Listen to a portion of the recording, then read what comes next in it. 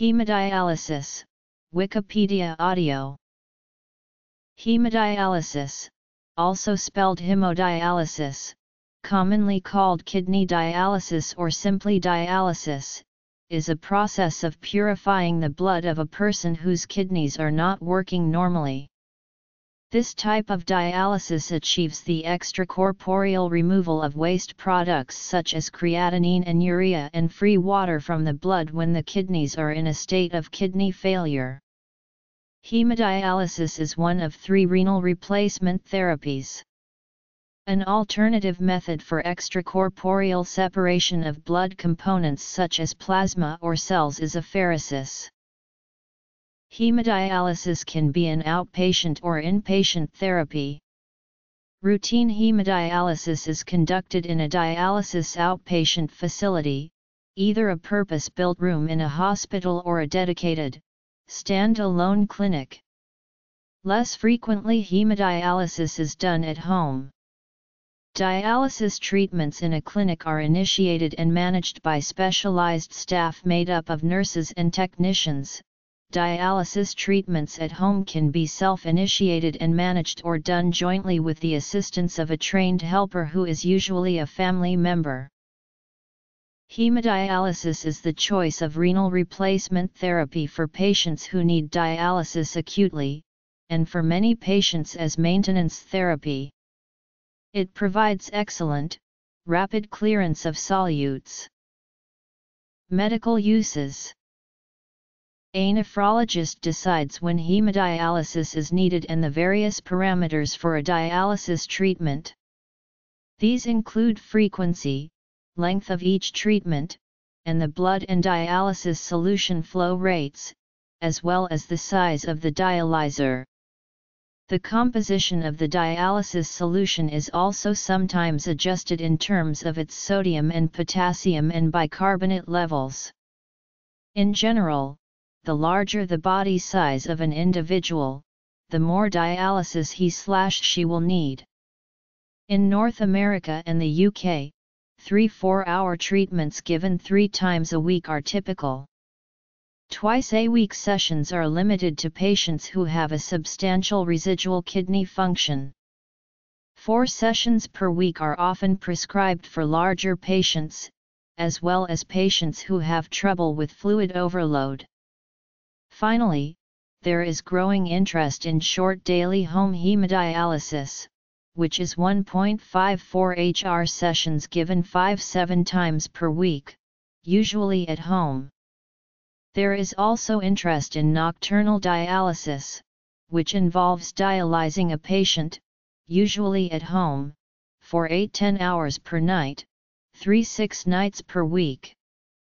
Nocturnal in-center dialysis, 3-4 times per week, is also offered at a handful of dialysis units in the United States. Hemodialysis often involves fluid removal, because most patients with renal failure pass little or no urine.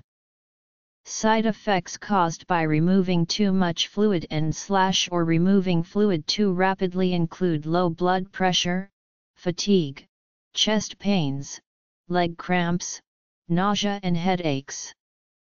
These symptoms can occur during the treatment and can persist post-treatment.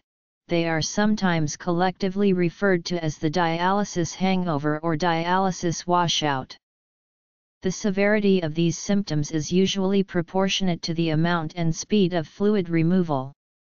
However, the impact of a given amount or rate of fluid removal can vary greatly from person to person and day to day. These side effects can be avoided and/or their severity lessened by limiting fluid intake between treatments or increasing the dose of dialysis, e.g. dialyzing more often or longer per treatment than the standard 3 times a week, 3-4 hours per treatment schedule. Since hemodialysis requires access to the circulatory system, patients undergoing hemodialysis may expose their circulatory system to microbes, which can lead to bacteremia, an infection affecting the heart valves or an infection affecting the bones. The risk of infection varies depending on the type of access used. Bleeding may also occur, again the risk varies depending on the type of access used. Infections can be minimized by strictly adhering to infection control best practices. Heparin is the most commonly used anticoagulant in hemodialysis, as it is generally well tolerated and can be quickly reversed with protamine sulfate. Heparin allergy can infrequently be a problem and can cause a low platelet count. In such patients, alternative anticoagulants can be used. In patients at high risk of bleeding, dialysis can be done without anticoagulation. First-use syndrome is a rare but severe anaphylactic reaction to the artificial kidney. Its symptoms include sneezing, wheezing, shortness of breath, back pain, chest pain, or sudden death. It can be caused by residual sterilant in the artificial kidney or the material of the membrane itself. In recent years, the incidence of first-use syndrome has decreased, due to an increased use of gamma irradiation, steam sterilization, or electron beam radiation instead of chemical sterilants, and the development of new semi-permeable membranes of higher biocompatibility. New methods of processing previously acceptable components of dialysis must always be considered. For example, in 2008, a series of first-use type of reactions, including deaths, occurred due to heparin contaminated during the manufacturing process with oversulfated chondroitin sulfate. Long-term complications of hemodialysis include hemodialysis-associated amyloidosis, neuropathy, and various forms of heart disease. Increasing the frequency and length of treatments have been shown to improve fluid overload and enlargement of the heart that is commonly seen in such patients. Due to these complications, the prevalence of complementary and alternative medicine use is high among patients undergoing hemodialysis. Folate deficiency can occur in some patients having hemodialysis. The principle of hemodialysis is the same as other methods of dialysis. It involves diffusion of solutes across a semi-permeable membrane. Hemodialysis utilizes counter-current flow, where the dialysate is flowing in the opposite direction to blood flow in the extracorporeal circuit.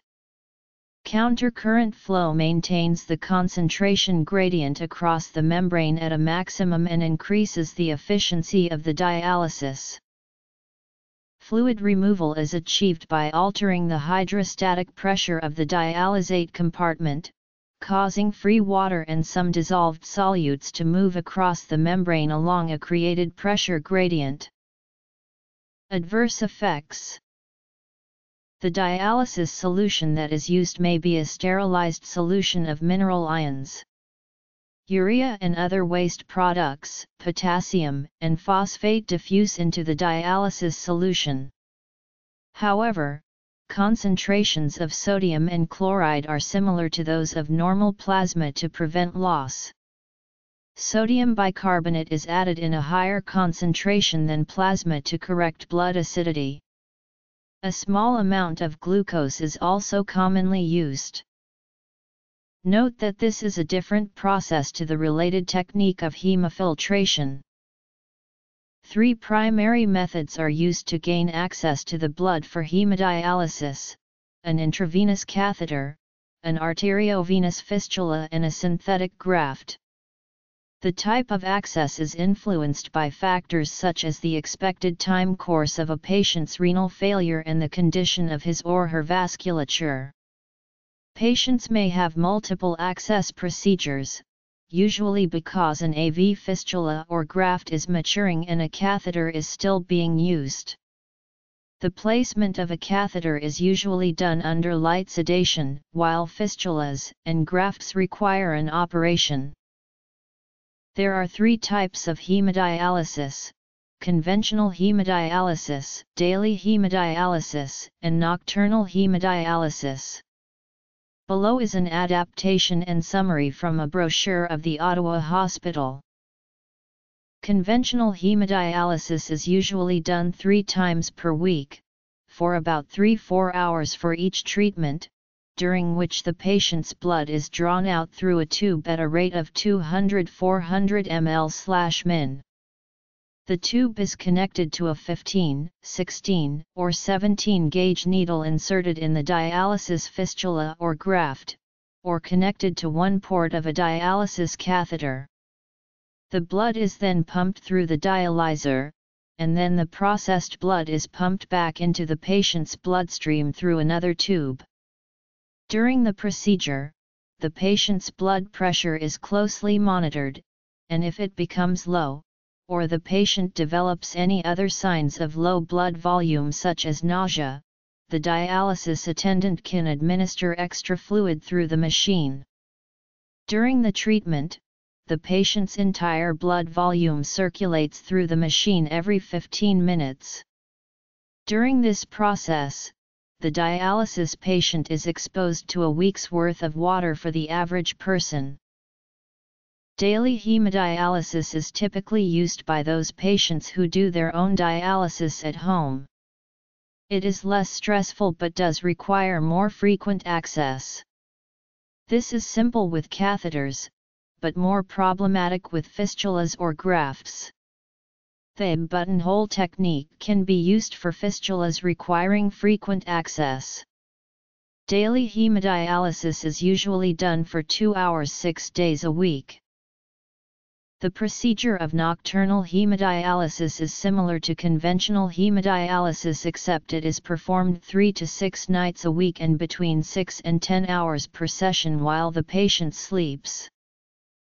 Disadvantages. Complications. The hemodialysis machine pumps the patient's blood and the dialysate through the dialyzer. The newest dialysis machines on the market are highly computerized and continuously monitor an array of safety-critical parameters, including blood and dialysate flow rates, dialysis solution conductivity, temperature, and pH, and analysis of the dialysate for evidence of blood leakage or presence of air. Any reading that is out of normal range triggers an audible alarm to alert the patient care technician who is monitoring the patient. Manufacturers of dialysis machines include companies such as Nipro, Fresenius, Gambro, Baxter, B. Braun, NX Stage, and Belco. Fluid shifts. Access-related. Anticoagulation-related. First-use syndrome. Cardiovascular. An extensive water purification system is absolutely critical for hemodialysis. Since dialysis patients are exposed to vast quantities of water, which is mixed with dialysate concentrate to form the dialysate, even trace mineral contaminants or bacterial endotoxins can filter into the patient's blood. Because the damaged kidneys cannot perform their intended function of removing impurities, ions introduced into the bloodstream via water can build up to hazardous levels, causing numerous symptoms or death. Aluminum, chloramine, fluoride, copper, and zinc, as well as bacterial fragments and endotoxins, have all caused problems in this regard. For this reason, water used in hemodialysis is carefully purified before use. Initially it is filtered and temperature adjusted and its pH is corrected by adding an acid or base. Then it is softened. Next the water is run through a tank containing activated charcoal to adsorb organic contaminants. Primary purification is then done by forcing water through a membrane with very tiny pores, a so-called reverse osmosis membrane. This lets the water pass, but holds back even very small solutes such as electrolytes. Final removal of leftover electrolytes is done by passing the water through a tank with ion exchange resins, which remove any leftover anions or cations and replace them with hydroxyl and hydrogen ions, respectively, leaving ultra-pure water. Even this degree of water purification may be insufficient. The trend lately is to pass this final purified water through a dialyzer membrane. This provides another layer of protection by removing impurities, especially those of bacterial origin, that may have accumulated in the water after its passage through the original water purification system. Vitamin deficiency. Once purified water is mixed with dialysate concentrate, its conductivity increases, since water that contains charged ions conducts electricity. During dialysis, the conductivity of dialysis solution is continuously monitored to ensure that the water and dialysate concentrate are being mixed in the proper proportions. Both excessively concentrated dialysis solution and excessively dilute solution can cause severe clinical problems. The dialyzer is the piece of equipment that actually filters the blood. Almost all dialyzers in use today are of the hollow fiber variety. A cylindrical bundle of hollow fibers, whose walls are composed of semi-permeable membrane, is anchored at each end into potting compound. This assembly is then put into a clear plastic cylindrical shell with 4 openings. One opening or blood port at each end of the cylinder communicates with each end of the bundle of hollow fibers. This forms the blood compartment of the dialyzer. 2 other ports are cut into the side of the cylinder. These communicate with the space around the hollow fibers, the dialysate compartment. Blood is pumped via the blood ports through this bundle of very thin capillary-like tubes, and the dialysate is pumped through the space surrounding the fibers. Pressure gradients are applied when necessary to move fluid from the blood to the dialysate compartment. Dialyzer membranes come with different pore sizes. Those with smaller pore size are called low flux and those with larger pore sizes are called high flux. Some larger molecules, such as beta-2 microglobulin, are not removed at all with low-flux dialyzers. Lately, the trend has been to use high-flux dialyzers. However, such dialyzers require newer dialysis machines and high-quality dialysis solution to control the rate of fluid removal properly and to prevent backflow of dialysis solution impurities into the patient through the membrane. Dialyzer membranes used to be made primarily of cellulose. The surface of such membranes was not very biocompatible, because exposed hydroxyl groups would activate complement in the blood passing by the membrane. Therefore, the basic, unsubstituted cellulose membrane was modified. One change was to cover these hydroxyl groups with acetate groups, another was to mix in some compounds that would inhibit complement activation at the membrane surface. The original unsubstituted cellulose membranes are no longer in wide use, whereas cellulose acetate and modified cellulose dialyzers are still used. Cellulosic membranes can be made in either low flux or high flux configuration, depending on their pore size. Another group of membranes is made from synthetic materials, using polymers such as polyarylethersulfone, polyamide, polyvinylpyrrolidone, polycarbonate, and polyacrylonitrile. These synthetic membranes activate complement to a lesser degree than unsubstituted cellulose membranes. Synthetic membranes can be made in either low or high flux configuration, but most are high flux. Nanotechnology is being used in some of the most recent high-flux membranes to create a uniform pore size. The goal of high-flux membranes is to pass relatively large molecules such as beta-2 microglobulin, but not to pass albumin. Every membrane has pores in a range of sizes. As pore size increases, some high-flux dialyzers begin to let albumin pass out of the blood into the dialysate. This is thought to be undesirable, although one school of thought holds that removing some albumin may be beneficial in terms of removing protein-bound uremic toxins. Whether using a high-flux dialyzer improves patient outcomes is somewhat controversial, but several important studies have suggested that it has clinical benefits. The NIH-funded HEMA trial compared survival and hospitalizations in patients randomized to dialysis with either low-flux or high-flux membranes. Although the primary outcome did not reach statistical significance in the group randomized to use high-flux membranes, several secondary outcomes were better in the high-flux group. A recent Cochrane analysis concluded that benefit of membrane choice on outcomes has not yet been demonstrated. A collaborative randomized trial from Europe, the MPO study, comparing mortality in patients just starting dialysis using either high-flux or low-flux membranes, found a non-significant trend to improved survival in those using high-flux membranes, and a survival benefit in patients with lower serum albumin levels or in diabetics. Mechanism and technique.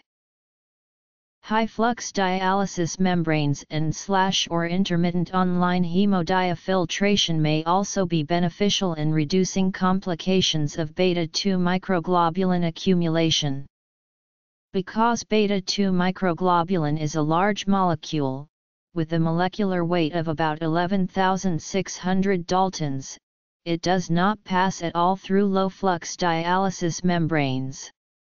Beta-2M is removed with high-flux dialysis, but is removed even more efficiently with IHDF. After several years, patients on hemodialysis begin to develop complications from beta-2M accumulation, including carpal tunnel syndrome, bone cysts, and deposits of this amyloid in joints and other tissues. Beta-2M amyloidosis can cause very serious complications, including spondyloarthropathy, and often is associated with shoulder joint problems.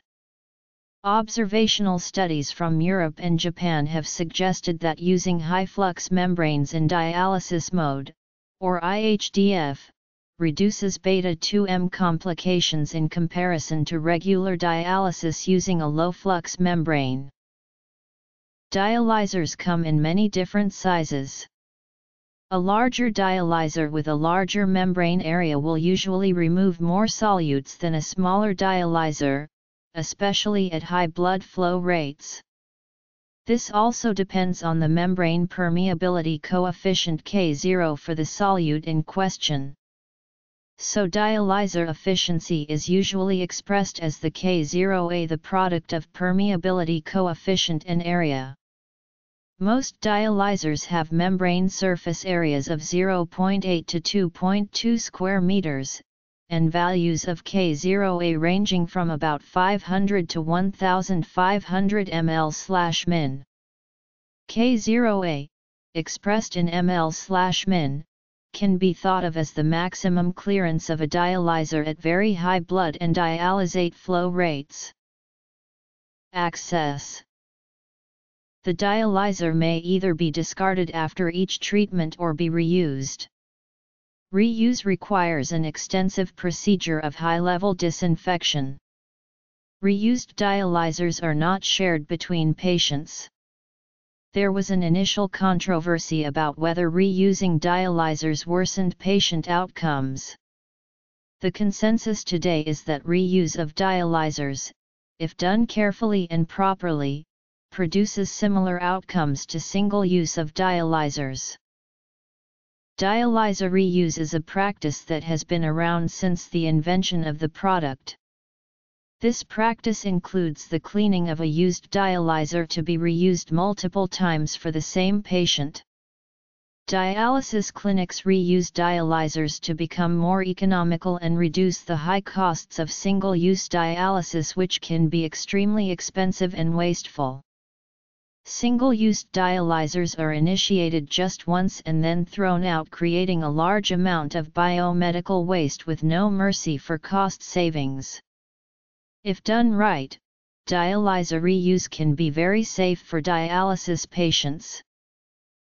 Types: conventional hemodialysis, daily hemodialysis. There are two ways of reusing dialyzers, manual and automated. Manual reuse involves the cleaning of a dialyzer by hand. The dialyzer is semi-disassembled, then flushed repeatedly before being rinsed with water. It is then stored with a liquid disinfectant for 18+ hours until its next use. Although many clinics outside the USA use this method, some clinics are switching toward a more automated/streamlined process as the dialysis practice advances.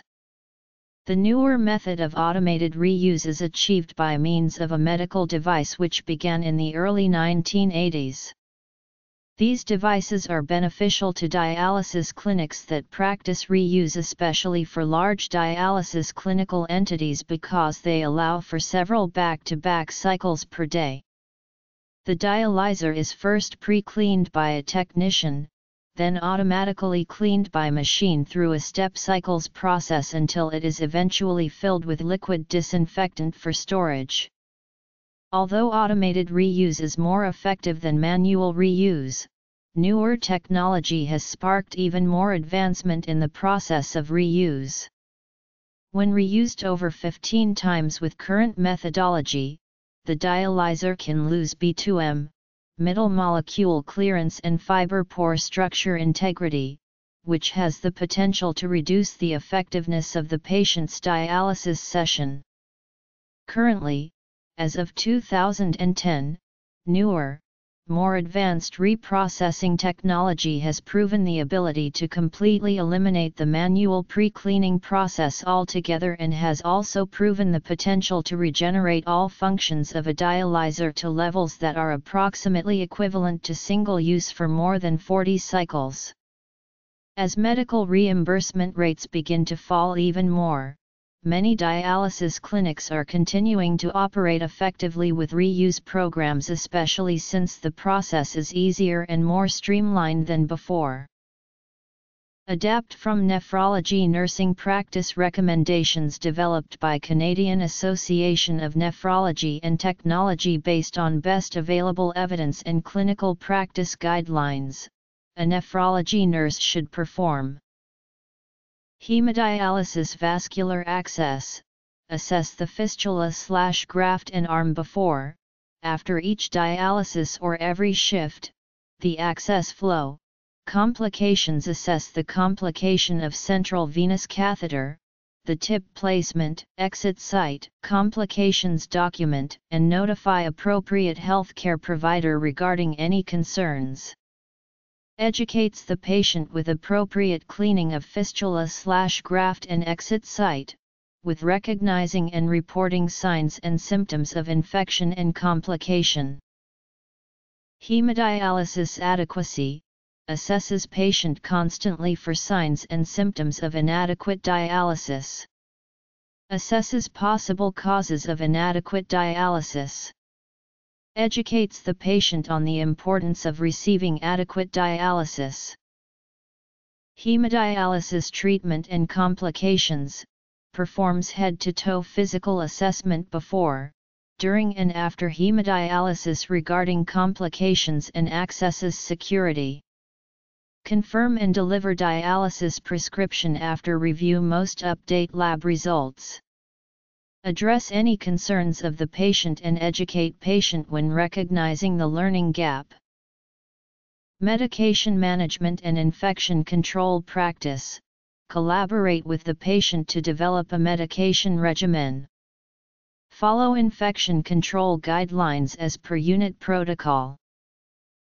Hemodialysis was one of the most common procedures performed in U.S. hospitals in 2011, occurring in 909,000 stays.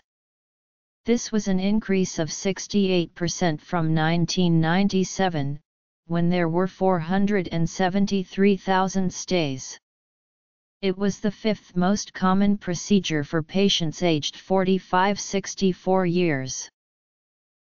Many have played a role in developing dialysis as a practical treatment for renal failure, starting with Thomas Graham of Glasgow, who first presented the principles of solute transport across a semi-permeable membrane in 1854. The artificial kidney was first developed by Abel, Rowntree, and Turner in 1913. The first hemodialysis in a human being was by Haas, and the artificial kidney was developed into a clinically useful apparatus by Kolff in 1943–1945. This research showed that life could be prolonged in patients dying of kidney failure. Willem Kolff was the first to construct a working dialyzer in 1943. The first successfully treated patient was a 67-year-old woman in uremic coma who regained consciousness after 11 hours of hemodialysis with Kolff's dialyzer in 1945. At the time of its creation, Kolff's goal was to provide life support during recovery from acute renal failure. After World War II ended, Kolff donated the 5 dialyzers he had made to hospitals around the world, including Mount Sinai Hospital, New York. Kolff gave a set of blueprints for his hemodialysis machine to George Thorne at the Peter Bent Brigham Hospital in Boston. This led to the manufacture of the next generation of Kolff's dialyzer, a stainless steel Kolff Brigham dialysis machine. According to McKellar, a significant contribution to renal therapies was made by Canadian surgeon Gordon Murray with the assistance of 2 doctors, an undergraduate chemistry student, and research staff. Murray's work was conducted simultaneously and independently from that of Kolff. Murray's work led to the first successful artificial kidney built in North America in 1945–46. Which was successfully used to treat a 26-year-old woman out of a uremic coma in Toronto. The less crude, more compact, second-generation Murray-Risch Law dialyzer was invented in 1952–53, whose designs were stolen by German immigrant Erwin Hallstrup, and passed off as his own. By the 1950s, Willem Kolff's invention of the dialyzer was used for acute renal failure, but it was not seen as a viable treatment for patients with stage 5 chronic kidney disease. At the time, doctors believed it was impossible for patients to have dialysis indefinitely for 2 reasons. First, they thought no man-made device could replace the function of kidneys over the long term. In addition, a patient undergoing dialysis suffered from damaged veins and arteries, so that after several treatments, it became difficult to find a vessel to access the patient's blood. The original Kolff kidney was not very useful clinically, because it did not allow for removal of excess fluid. Swedish professor Nils Alwall encased a modified version of this kidney inside a stainless steel canister, to which a negative pressure could be applied, in this way affecting the first truly practical application of hemodialysis, which was done in 1946 at the University of Lund. Alwall also was arguably the inventor of the arteriovenous shunt for dialysis.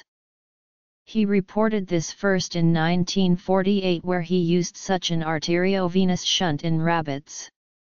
Subsequently, he used such shunts, made of glass, as well as his canister-enclosed dialyzer, to treat 1,500 patients in renal failure between 1946 and 1960, as reported to the First International Congress of Nephrology held in Evian in September 1960.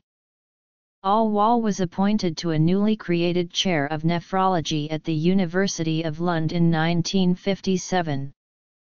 Subsequently, he collaborated with Swedish businessman Holger Crafoord to found one of the key companies that would manufacture dialysis equipment in the past 50 years, Gambro. The early history of dialysis has been reviewed by Stanley Sheldon. Belding H. Scribner, working with the surgeon Wayne Quinton, modified the glass shunts used by Allwall by making them from Teflon. Another key improvement was to connect them to a short piece of silicone elastomer tubing.